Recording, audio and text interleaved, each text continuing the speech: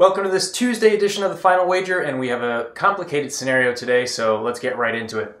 Michelle and Derek duking it out for first, Annalisa a distant third. We'll start with Michelle and Derek. Derek doubles up. He's going to have 23,600.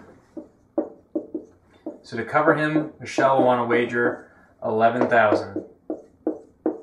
If she gets it wrong, she's going to be left with 1,600. So to stay above that, Annalisa can wager up to 1,000. And Derek can wager up to 10,200.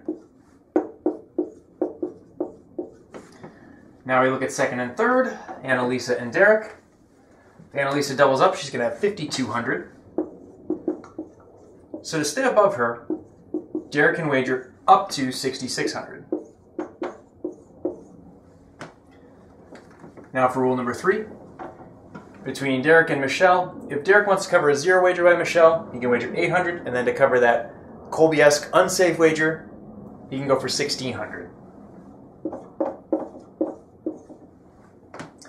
Now, since Derek was able to both stay above Annalisa no matter what, and cover a zero wager by Michelle, we're in a situation called Shor's conjecture. And this is one of the most interesting mind game situations in all of wagering. Let's start with what happens if Derek goes for this 6,600 amount, so as not to fall below Annalisa, I should say. If he wagers that amount and gets it right, we'll have 18,400. So if Michelle thinks he's going to do that, she could wager 5,800. If she gets it wrong with that wager, she's going to be left with 6,800.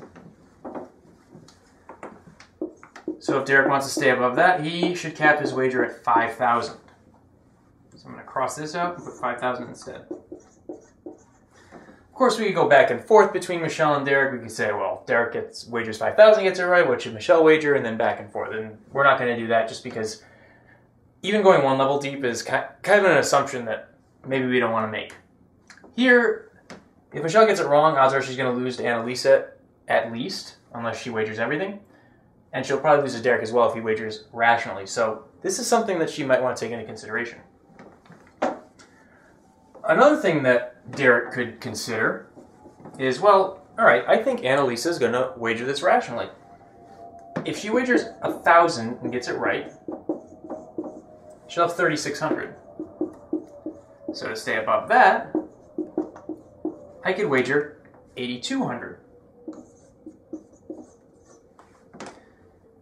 And then Michelle says, well, I think Derek's going to do that, then I should wager this. I would not go that far, just because that seems very unlikely that Derek will predict Annalisa's wager, and Michelle can't make that assumption. I mean, I guess she could, but I'm not going to go through it here.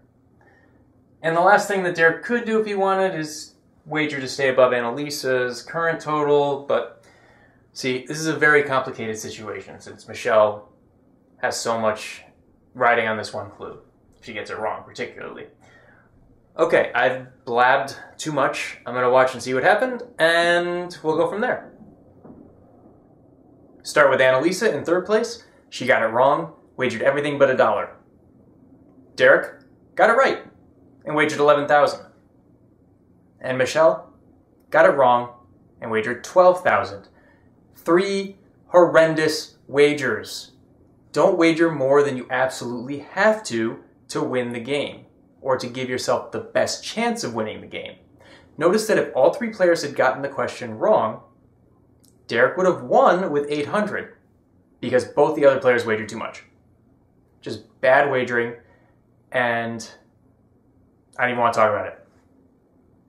See if I feel better tomorrow on the Final Wager.